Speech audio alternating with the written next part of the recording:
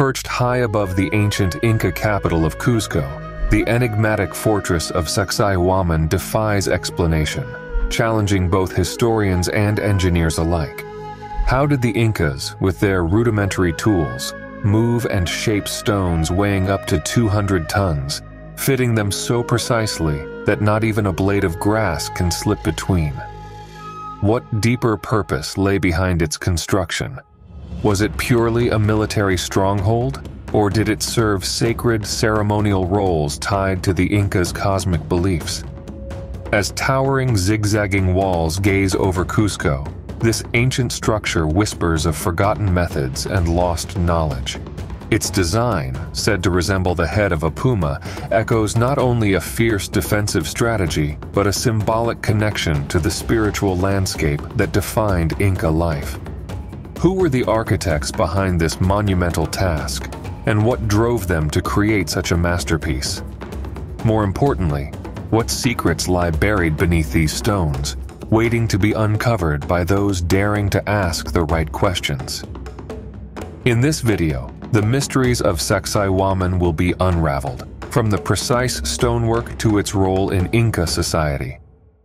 The construction of Sacsayhuamán, a monumental Inca fortress perched on a hilltop 755 feet above Cuzco, reflects the ingenuity and sophistication of Inca architecture. Built during the reign of Pachacuti Inca Yupanqui in the mid-15th century, the citadel strategically overlooks the northern marshlands of the city and is often thought to represent the head of a puma in the layout of Cuzco, symbolizing power. Archaeological studies indicate that the site had been previously occupied by earlier cultures, but the Incas enhanced it as part of their architectural vision. Four key architects, Hualpa Rimachi, Maricanchi, Acahuana, and Cala Cunchuy, played a role in the construction under the guidance of Pachacuti, or his son, Thupa Inca Yupanqui. The initial structures at the site were built using mud and clay, later replaced by the precise, mortarless Inca stonework. Massive polygonal stones, some over 27 feet tall and weighing up to 200 tons, were sourced from quarries 22 miles away at Rumacolca. The process of transporting these stones, a feat that remains baffling to modern engineers, relied on ropes, logs, poles, levers, and ramps. The stones were roughly shaped at the quarry and refined on-site, with some walls taking months to complete. The use of interlocking blocks and inward-leaning walls allowed the structure to withstand seismic activity, a feature that has preserved the fortress through centuries of earthquakes. The construction of Sacsayhuamán was a massive labor effort, with around 20,000 conscripted workers involved through the Incas' mita system. Of these, 6,000 were responsible for quarrying and shaping the stones, while 4,000 dug trenches and laid foundations. The fortress featured 3 massive zigzagging terraces extending over 1,000 feet in length. These terraces served both defensive and ceremonial purposes, with a large plaza likely used for communal gatherings and rituals. Sacsayhuamán played a significant role during the Spanish conquest in 1536, where a fierce battle took place between the Inca and Spanish forces. Chroniclers like Pedro Cieza de León and Garcilaso de la Vega marveled at the precision of the stonework. Following the conquest, much of the fortress was dismantled, with smaller stones repurposed for colonial buildings in Cuzco. Today, only the largest stones remain, standing as a testament to the skill of Inca engineers.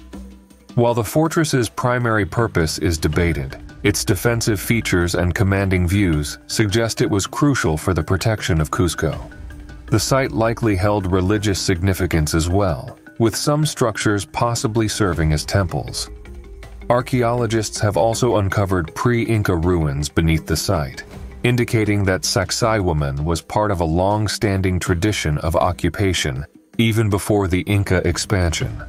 This rich history is matched by the fortress's awe-inspiring design, which remains one of the most impressive feats of Inca architecture.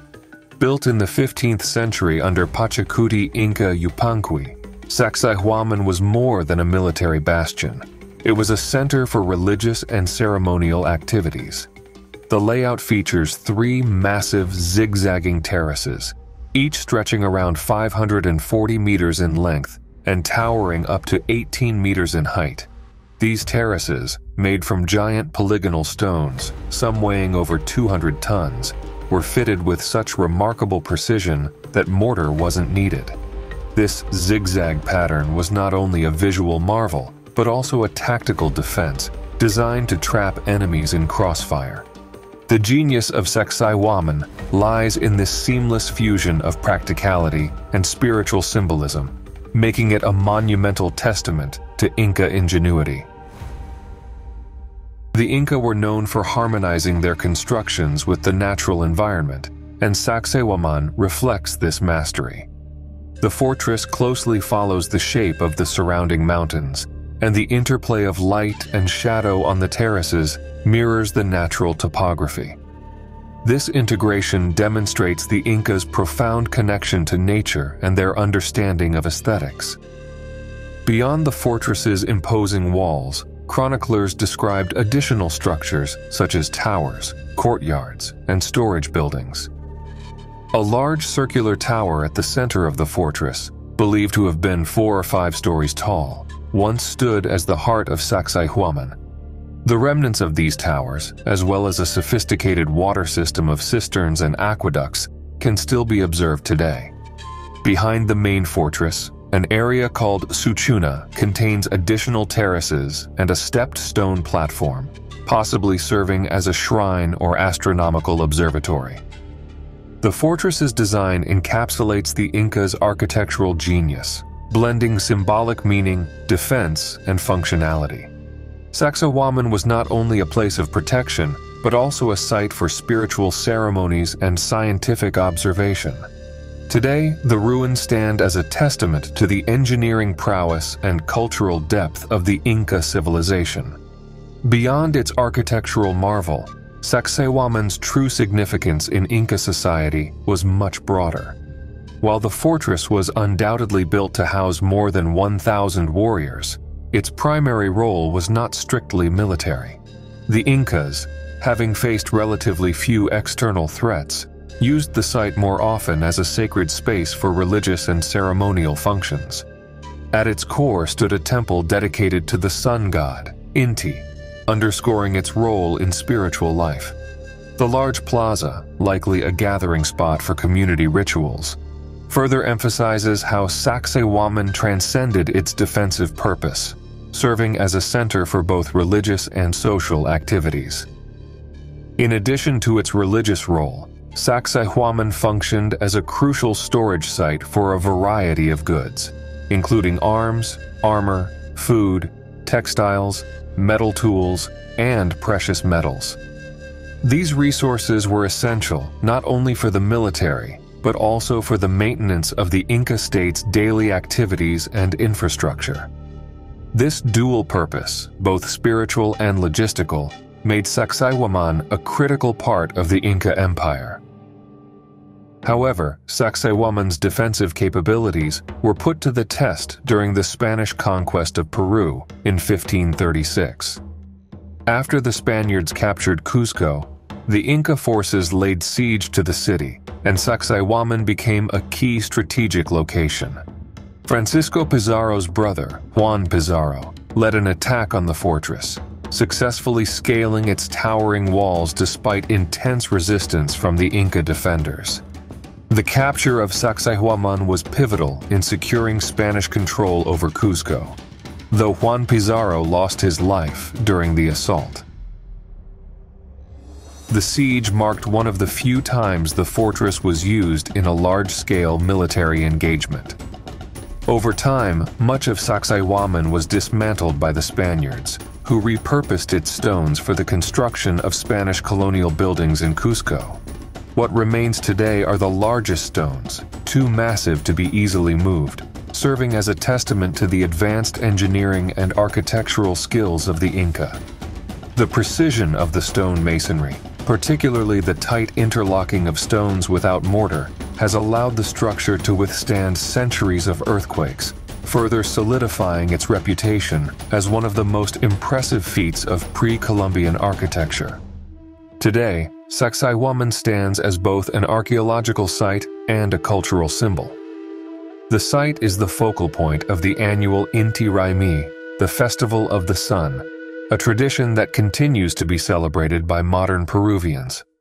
The fortress, with its blend of military, ceremonial, and storage functions, remains a powerful reminder of the multifaceted nature of Inca society and their ability to integrate both practicality and spirituality into their most iconic structures. However, the legacy of Sacsayhuamán took a darker turn after the Spanish conquest of Peru.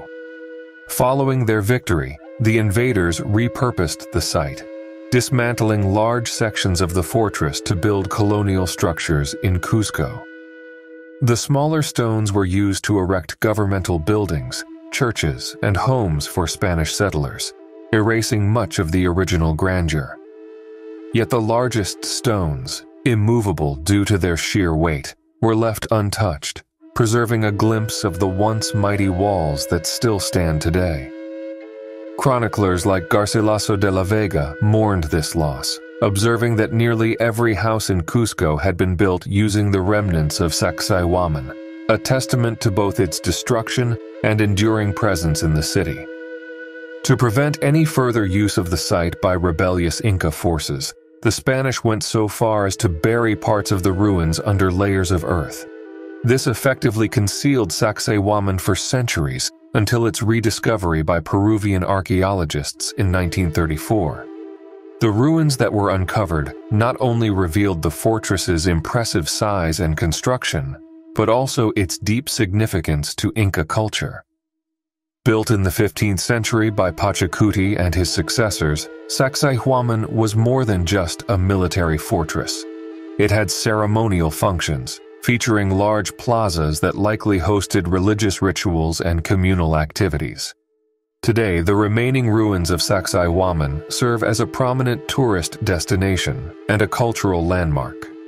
The site forms the backdrop for the annual Inti Raymi festival, a modern reenactment of the Inca Festival of the Sun, which takes place during the winter solstice. This celebration honors the Inca sun god, Inti, and reconnects the Peruvian people with their ancestral heritage. In addition to Inti Raymi, other modern uses of the site include Huarachicuy, a festival held each September, and informal activities by locals, such as jogging and Tai Chi, on the vast fields within the fortress's walls. Although much of Sacsayhuamán was lost during the Spanish dismantling, its rediscovery and preservation have allowed it to remain a symbol of Inca engineering and cultural resilience. Now protected as a UNESCO World Heritage Site, Sacsayhuamán continues to inspire awe and wonder for both its historical significance and its enduring presence. If you liked the video, please hit the like button and share it with your friends and family who might be interested in the topic. Consider subscribing to the channel so you don't miss our upcoming videos. See you in the next video.